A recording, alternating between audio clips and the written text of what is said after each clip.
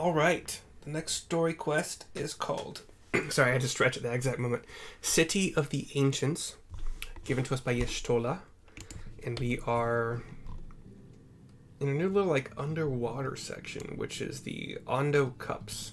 Ondo? Oh, there's some plus quests, damn it. Or we have one plus quest. I'll go see it in a second if that's for an aetherite. It probably doesn't even matter. Ether current, sorry. But Yeshtola, here we go. Oh, mercy. Have you learned aught of note? Have you learned aught of note? Fascinating, and precisely the sort of information I was hoping to hear. In fact, if you have a moment, I'd like to borrow your eyes to confirm a theory I've been working on. Come.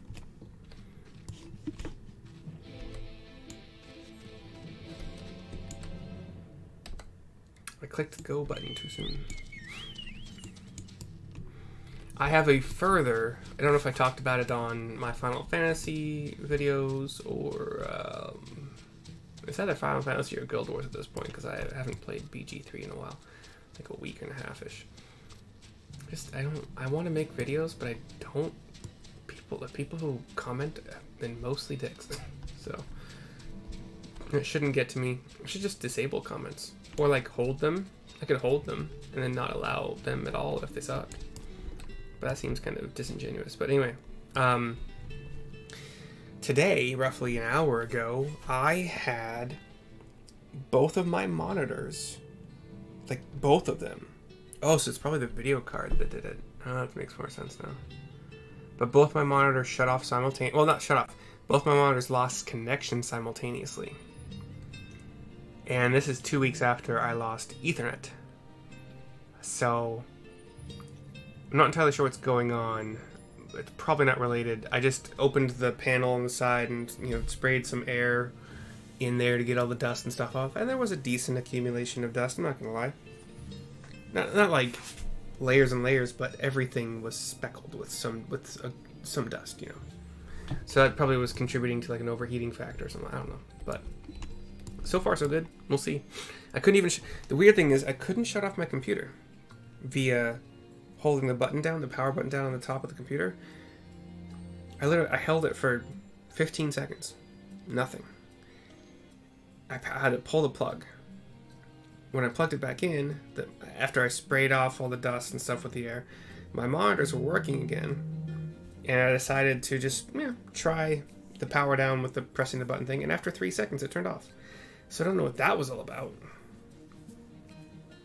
No clue. But the Ethernet did not come back up after spraying, you know, or getting all the dust out. Now, there are 2 tasks I would have you perform. The first requires you to inspect the buildings which surround the Ondo settlement and note their most distinctive characteristics. For the second, I wish you to use this knife to take scrapings from one of the remnant walls. Pray be as thorough as you can. I shall be waiting here for the results of your investigations. There's a survey point right here, so let's go here first. Point and click.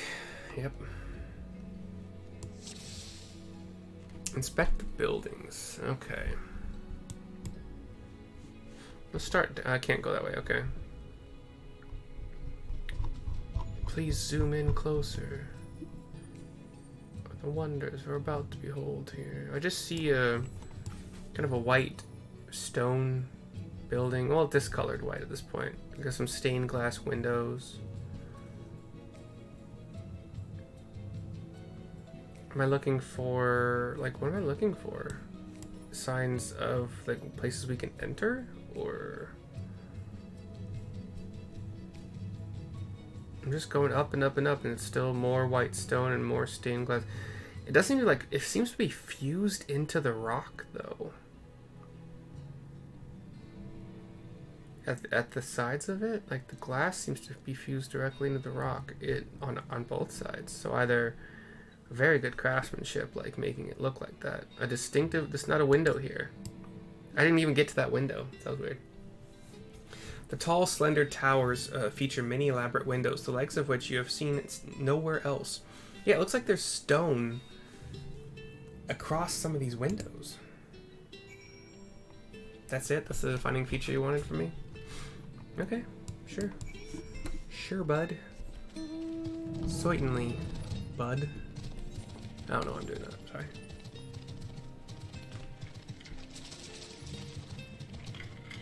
So as a reminder to all of you, like, maybe every 3 months, just, you know, open your computer up, get the dust out.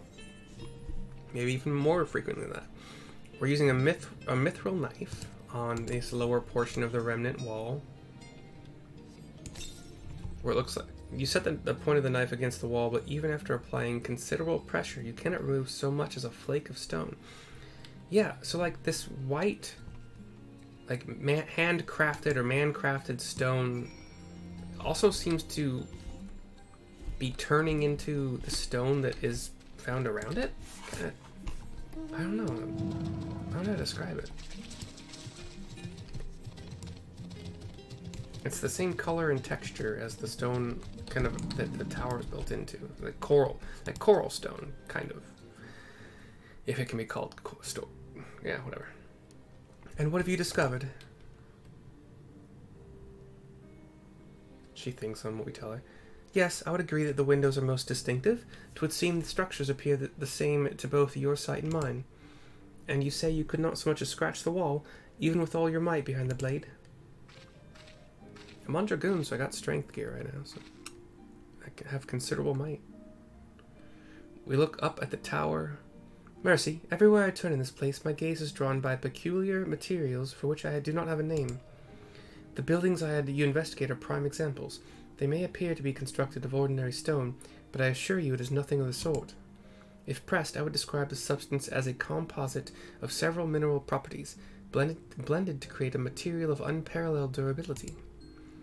Even the Ronkin Empire, once the greatest power in Norvrant, produced nothing which compares to this level of perfection.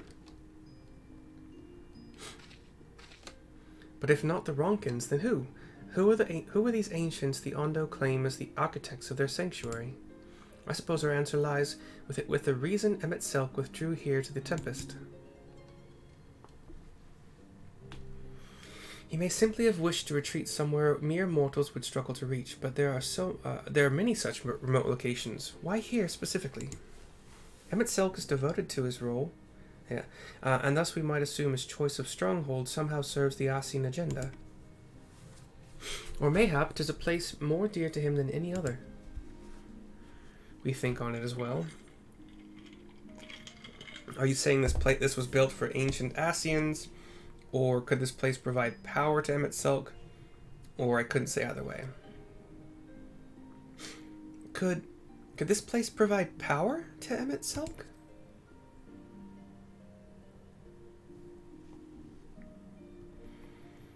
That was my first thought as well, yet no matter how superior the materials, a ruin is just a ruin. It is not that would decide a battle's outcome. Which brings us... You don't know that.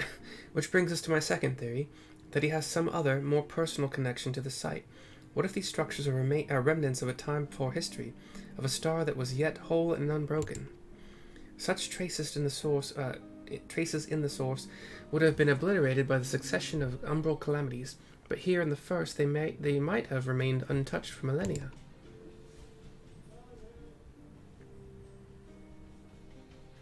A copy of the mural in the Kitana Revel.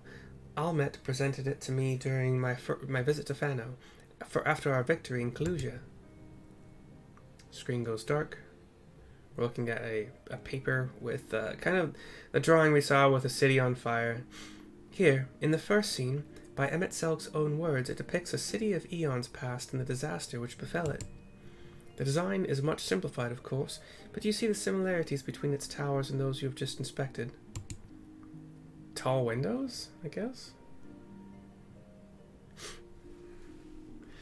We are close to the truth, I feel. Let us search the surrounds for another tower, one which matches the picture near enough to remove all doubt.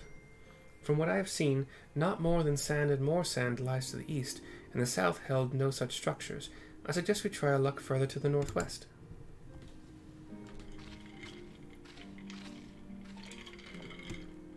I can view the mural anytime using my key items.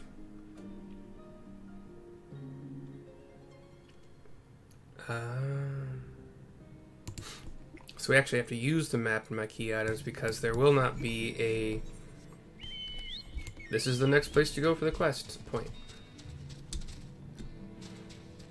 So we're just running with our Chocobo underwater. I do see a bunch of, like, these aren't towers though, they're just, that's a tower. That's also a ravine I can't cross, so hold on, we're gonna keep going north along the ravine before we jump down to our death.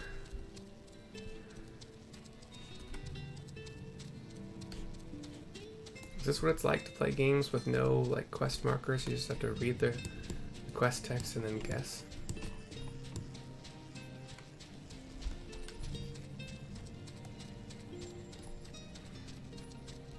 But yeah, there's, fuck, I can't describe rock formations very well.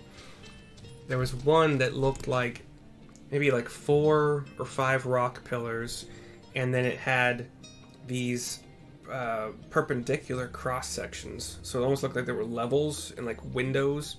So you had 4. So yeah, that's a good enough description.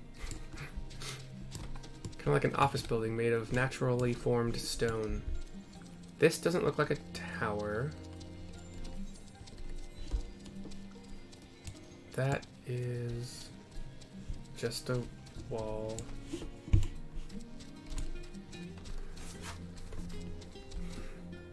I'm gonna go as far northwest as this place allows. You know what, just for the heck of it.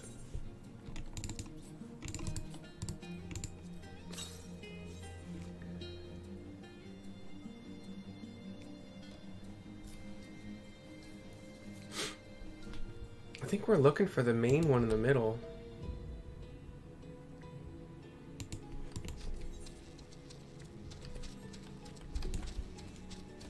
I am to the northwest of the Ondo Cups. Thank you. I don't really see anything resembling anything in the mural, and also I didn't really feel like the first towers that we saw were anything like the ones in the mural, so fuck me, I guess. If I wanted to play games that didn't really give me any direction, I would be playing Baldur's Gate right now. It gives you like little hints here and there, but then you figure out every fucking thing else, man. Or you don't. We've come to a deep chasm, which I cannot cross. Inside the chasm are like some weird like coral structures that look kind of like your veins or arteries with the capillaries kind of branching out from them. Capillary coral. Capicoral.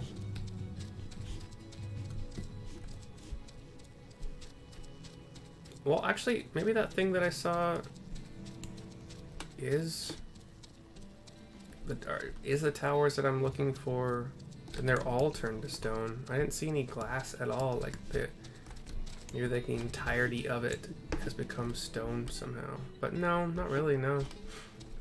Like this one maybe, the one that I was no, it doesn't look like the picture at all. These look like ruins. The ruins of a tower. The ruins of a couple towers that are like caved in on each other. Oh, but I found a point in an ether current.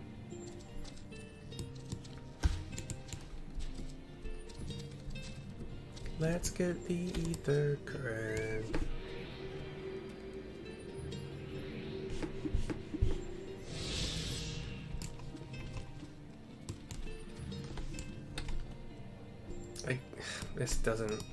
It doesn't look like it to me, but whatever, I guess we're gonna see.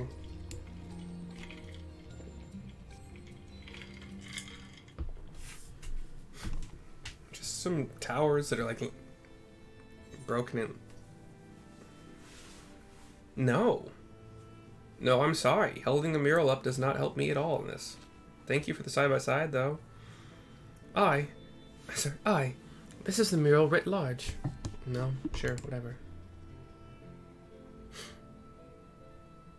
How do you see that in this? I just see... No.